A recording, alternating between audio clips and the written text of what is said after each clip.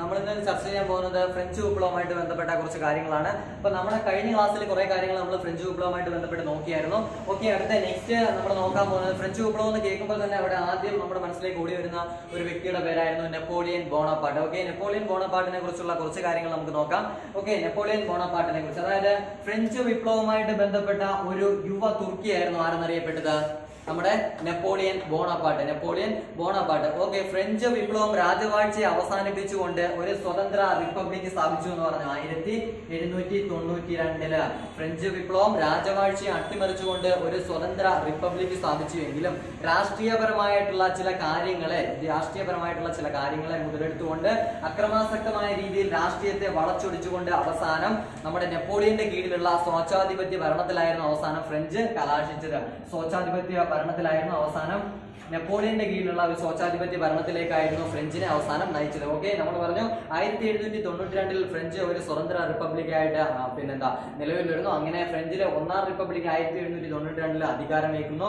അങ്ങനെ ഒന്നാം റിപ്പബ്ലിക് അധികാരമേറ്റു എങ്കിൽ പോലും ഒരിക്കലും അവരുടെ ഭരണം അത്ര സുസ്ഥിരമായിട്ടുള്ള അല്ലെങ്കിൽ വളരെ നല്ല രീതിയിലുള്ള ഒരു ഭരണമോ ആയിരുന്നില്ല. കാരണം എന്ന് പറഞ്ഞാൽ 1792 അധികാരത്തിൽ വന്ന ആ ടെമ്പററി ഗവൺമെന്റ് യൂറോപ്പിലെ മറ്റു രാജ്യങ്ങളുമായിട്ട് നിരന്തരം യുദ്ധത്തിൽ ഏർപ്പെട്ടുകൊണ്ടിരുന്നു. അതുകൊണ്ട് തന്നെ ഫ്രാൻസിന്റെ ഭരണം നല്ല രീതിയിൽ കൊണ്ടുപോകാൻ അവർക്ക് കഴിഞ്ഞില്ല. ഈ അവസരം മുതലെടുത്തുകൊണ്ടാണ് നെപ്പോളിയന്റെ എൻട്രി വരുന്നത്. ഓക്കെ, ഈ അവസരം മുതലെടുത്തുകൊണ്ടാണ് നെപ്പോളിയന്റെ എൻട്രി വരുന്നത്. അതായത് 1789 സ്റ്റാർട്ട് ചെയ്ത ഫ്രഞ്ച് വിപ്ലവം 1799 വരെയുള്ള കാലഘട്ടം വളരെ ഫ്രാൻസിലെ ജനത വളരെ അസ്വസ്ഥരായിരുന്നു. കാരണം 1789 ആരംഭിച്ച വിപ്ലവം 1792 ടെമ്പററി ഗവൺമെന്റോട് കൂടി ചെറിയ ഒരു മാറ്റം വന്നു എങ്കിൽ പോലും ഈ ടെമ്പററി ഗവൺമെന്റ് വളരെ ശുഷ്കമായതിനാൽ, വളരെ അധികാര പരിമിതി ഉള്ളതിനാൽ ഈ ടെമ്പററി ഗവൺമെന്റിനെ അട്ടിമറിക്കാൻ വേണ്ടി യൂറോപ്പിലെ മറ്റു രാഷ്ട്രങ്ങൾ എന്നും നിരന്തരം പരിശ്രമിച്ചിരുന്നു. അതുകൊണ്ട് തന്നെ വളരെ നല്ല രീതിയിൽ വേണ്ട രീതിയിൽ ആ ജനങ്ങളെ പരിഗണിക്കാൻ ഈ ടെമ്പററി ഗവൺമെന്റിന്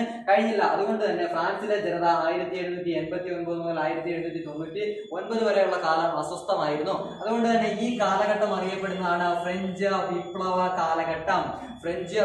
കാലഘട്ടം എന്നറിയപ്പെടുന്നതാണ് 1789 മുതൽ 1799 വരെയുള്ള കാലം. ഓക്കെ, ഞാൻ പറഞ്ഞു ഇങ്ങനെ അസ്വസ്ഥമായിരുന്ന ഈ കാലഘട്ടത്തില് അല്ലെങ്കിൽ ഈ അസ്വസ്ഥമായിരുന്ന ഈ അവസരം മുതലെടുത്തുകൊണ്ടാണ് നെപ്പോളിയന്റെ എൻട്രി വരുന്നത്. ഓക്കെ, അങ്ങനെ നെപ്പോളിയൻ എന്ന് പറയുമ്പോൾ അദ്ദേഹം ഒരു സൈനിക തലവനായിരുന്നു. അങ്ങനെ അദ്ദേഹം ഈ ടെമ്പററി ഗവൺമെന്റ് അധികാരത്തിൽ വന്നതിന് ശേഷം സൈനിക മേധാവിത്വം ആർക്ക് നൽകുന്നു? നമ്മുടെ നെപ്പോളിയൻ ബോണപ്പാർട്ടിന് നൽകുന്നു.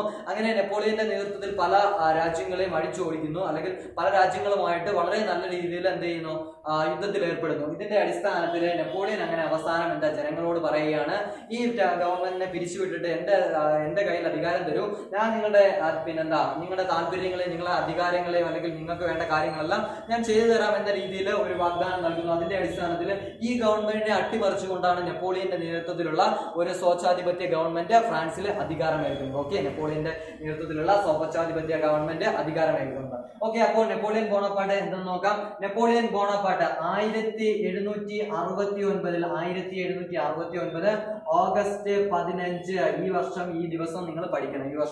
ഈ ദിവസവും പഠിക്കണം. കാരണം ഓഗസ്റ്റ് 15 ഇന്ത്യയുമായി ബന്ധപ്പെട്ട് ഒരു പ്രത്യേകത നമുക്കുണ്ട്. നമ്മൾ എപ്പോഴും എങ്ങനെ പഠിക്കണം? കണക്ട് ചെയ്ത് വേണം എപ്പോഴും പഠിക്കണം. ഓക്കെ, ഓഗസ്റ്റ് 15 1769 ഓഗസ്റ്റ് 15 ഫ്രഞ്ച് അധീന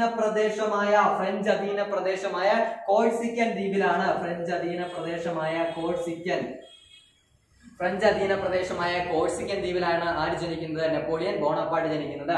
1769 ഓഗസ്റ്റ് 15 ഫ്രഞ്ച് അധീന പ്രദേശമായിട്ടുള്ള കോഴ്സിക്കൻ ദ്വീപിലാണ് നെപ്പോളിയൻ ബോണപ്പാർട്ട് ജനിക്കുന്നത്. ഓക്കെ, ഫ്രഞ്ച് വിപ്ലവത്തിന്റെ ശിശു എന്നും വിധിയുടെ മനുഷ്യനെന്നും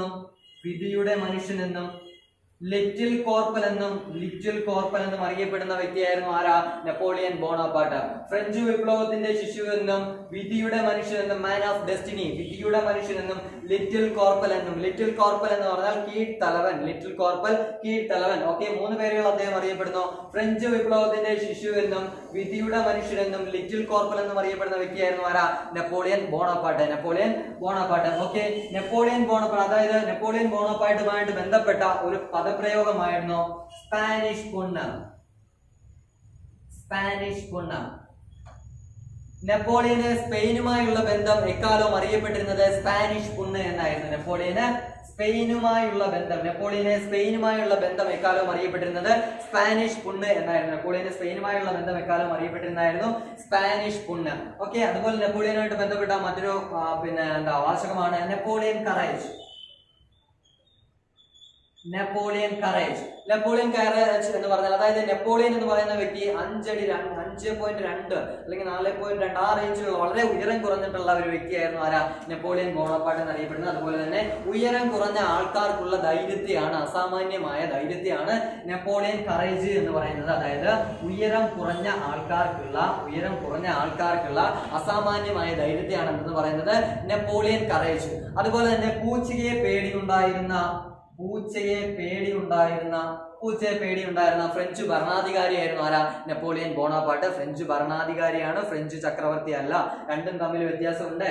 ഓക്കെയാണ്. അപ്പൊ Napoleon Bonaparte French ഭരണാധികാരിയാവും. Okay, French ഭരണാധികാരിയായിട്ട് അവരോധിക്കപ്പെട്ടു 1804 Napoleon Bonaparte French ഭരണാധികാരിയെ അവരോധിക്കപ്പെടുന്നത്.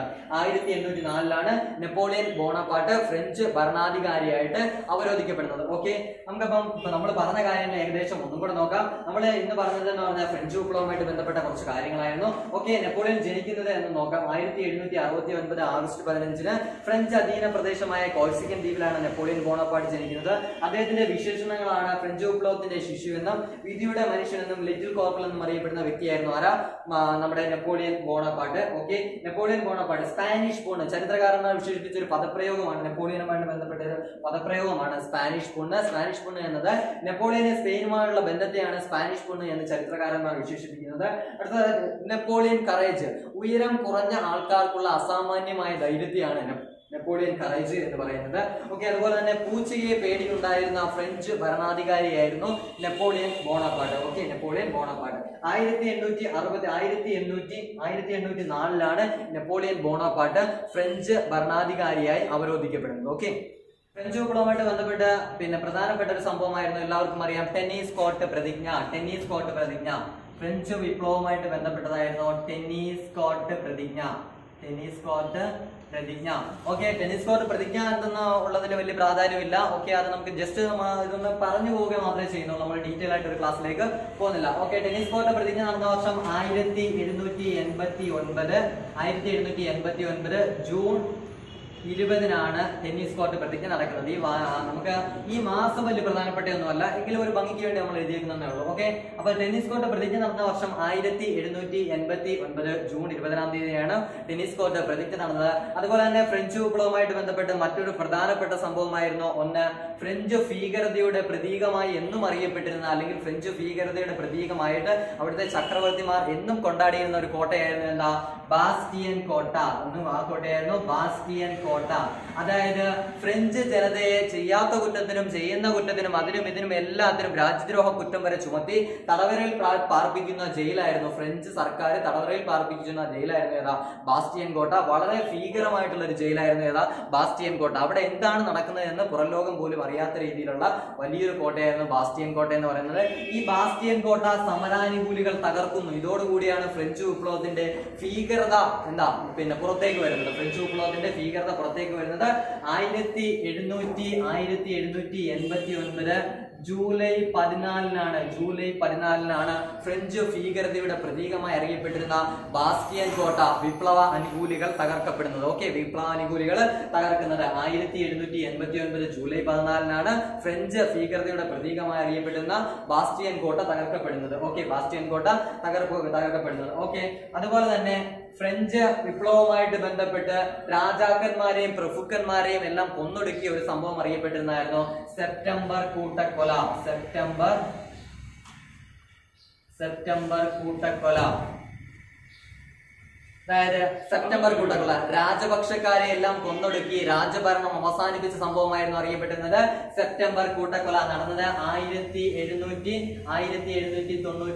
September കൂട്ടക്കൊല നടന്ന വർഷമായിരുന്നു 1792. സെപ്റ്റംബർ കൂട്ടക്കൊല നടന്ന വർഷമായിരുന്നു 1792. അതായത് ഫ്രഞ്ച് വിപ്ലവവുമായിട്ട് ബന്ധപ്പെട്ട് രാജപക്ഷക്കാരെ എല്ലാം കൊന്നൊടുക്കിക്കൊണ്ട് രാജഭരണം അവസാനിപ്പിച്ചുകൊണ്ട് രാജപക്ഷക്കാരെ എല്ലാം കൊന്നൊടുക്കിയ സംഭവം അറിയപ്പെട്ടിരുന്നായിരുന്നു ഏതാ? 1792 സെപ്റ്റംബർ സെപ്റ്റംബർ കൂട്ടക്കൊല.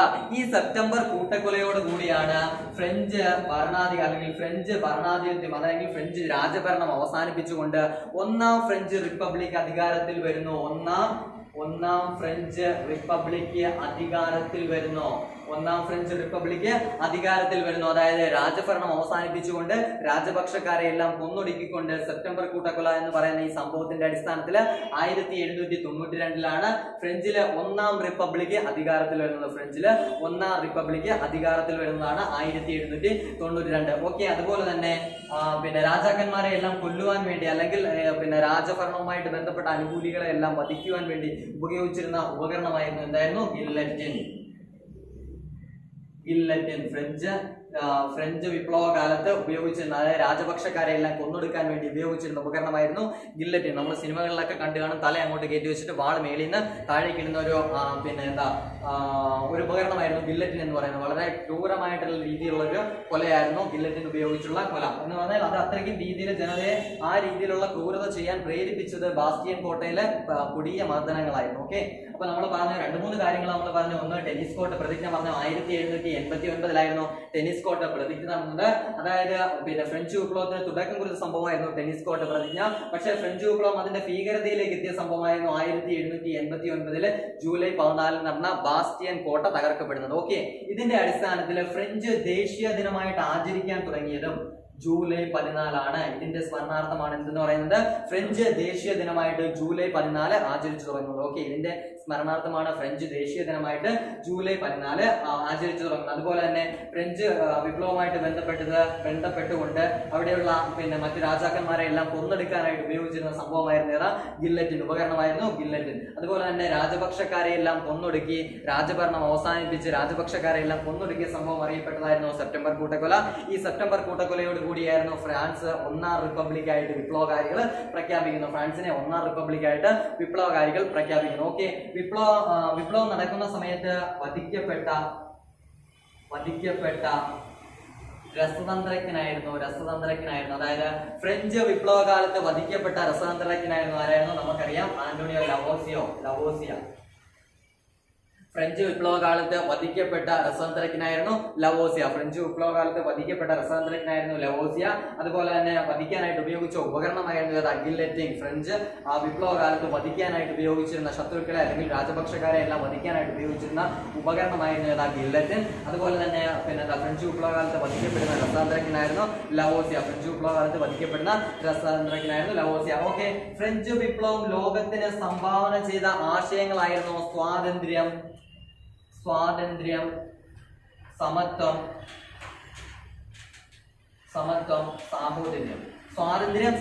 സാഹോദര്യം. ഫ്രഞ്ച് വിപ്ലവം എന്ന് പറയുന്ന വലിയ വിപ്ലവം ലോകത്തിന് സംഭാവന ചെയ്ത ആശയങ്ങളായിരുന്നു സ്വാതന്ത്ര്യം, സമത്വം, സാഹോദര്യം.